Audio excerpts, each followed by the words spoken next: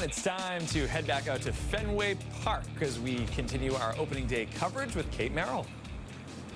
Chris, good morning. You know, the sun's starting to come up here. It's starting to get brighter here out at Fenway Park, and there is a lot planned for today, a lot of special ceremonies as well as we kick off the season here. Both teams, we understand, will be introduced today along the baselines. Hanscom Air Force Base will present the colors as the Boston Children's Choir performs the national anthem.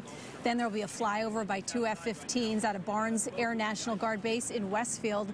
Before the game festivities, there will be another special ceremony. More than 30 Air Force recruits will be sworn in this morning at 9 o'clock right here at Fenway Park. And the ballpark is ready for opening day.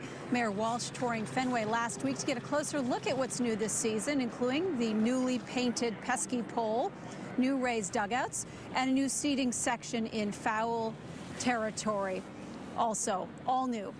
But a lot goes into getting Fenway Park ready for this season. So we want to bring in the man who does all of that and knows what goes into it. Dave Mellor, one of the groundskeepers here. And thank you for joining us this early morning on this very busy day for you, Dave. Yes, ma'am. Good morning.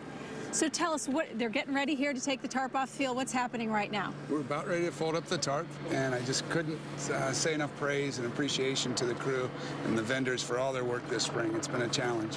So what has been the biggest challenge for you this year, especially considering we had a snowstorm this weekend? Yeah, Mother Nature's been, she was great to us the last 3 days of February and the first 2 days of March, and then she's been kind of finicky since then.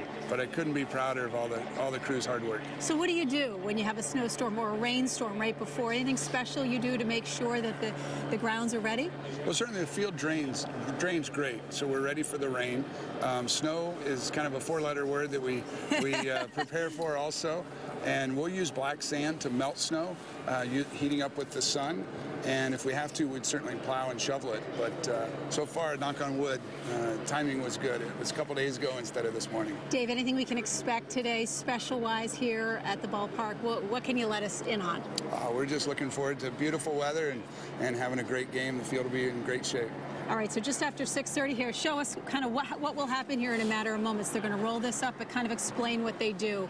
Yes, we'll fold the tarp in half and shift it in front of the drum. We'll roll that up, and then we'll start working on the attention to detail, making sure the clay is ready for the infield and watering that and dragging it, prepping the mound and plate, and then we'll be mowing shortly, and BP will start this morning. Are you excited? We are very excited. You look very tanned and ready and rested and ready for the season to begin. We're looking forward to it. Yes, ma'am. All right, Dave. Thank you for joining us, and good luck today, and have a great day. All right. Thank you. You too. All right. They are getting ready to take the tarp off the field here. We, of course, are going to be here all day long for you, and we're going to let you know how you can help David Ortiz with his retirement. That's all coming up this morning, but for now, send it back to Chris McKinnon in the WBZ studios. Chris, you can help Big Papi in his retirement, so start thinking. I'm brainstorming, Kate. All right. Thank you very much.